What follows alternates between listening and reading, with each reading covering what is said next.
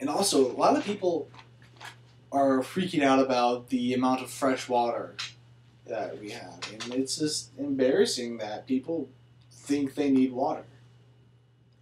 Like, who created the concept of being thirsty? Probably the same person that created the toilet. Probably. That's excellent. Speaking of which, there's this great new product. This is good. Yeah. Urine Block.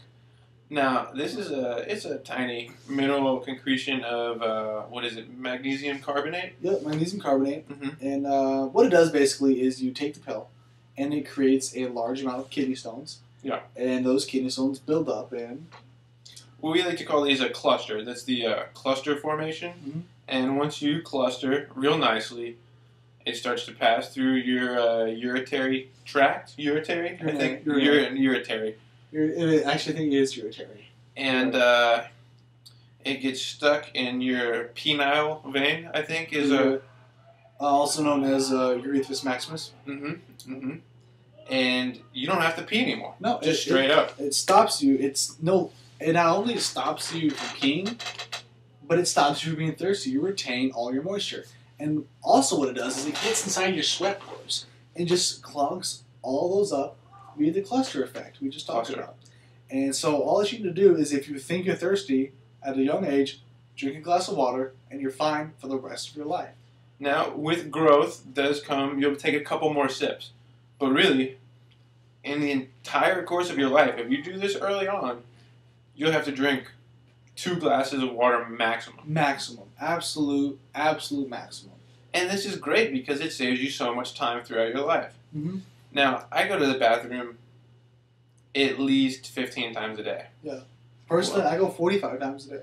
You know, and I like it in there. It's a safe place for me, but I have been brainwashed to do so. Mm-hmm. And we have to break this habit. It's important that you start young, raising your children.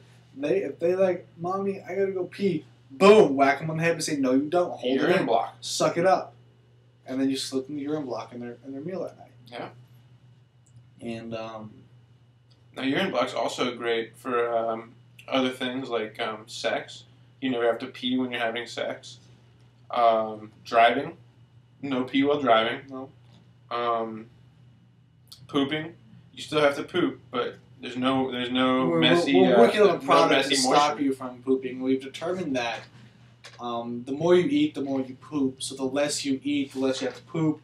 And you start the process. It's a continual graph. Eating, pooping, eating. And pretty soon you don't have to poop anymore. Exactly. Well, we followed off the model of our P graph. Mm-hmm. We've been testing this research out for several decades. Yeah. And we've yet to have the FDA approve it. For some reason, they say it causes death. But in reality, we've only been able to test this on lab rats. And yes, all the lab rats have died within the first 24 hours. they're not people. They're not people. Rats don't sweat. Already, they don't sweat. They're better than us because of that. And so when it's going to have a totally different effect on people. It's true. You gotta find an animal that sweats, and those are few and far between, and you really can't. Very far between. I mean, the distance between the two is immense. It's Almost unspeakable. The distance between the two is just very distant. So between the two. You're just going to have to take us at our word because I've taken it, and I'm not dead. And I haven't pissed. Do I look dead to you? I haven't pissed in, like 3 months? I've been on urine block for 3 months, and I've been fine. I mean, this is not a side effect of urine block. No. It's fighting a badger. Like any man should do. Sometimes they break your wrist.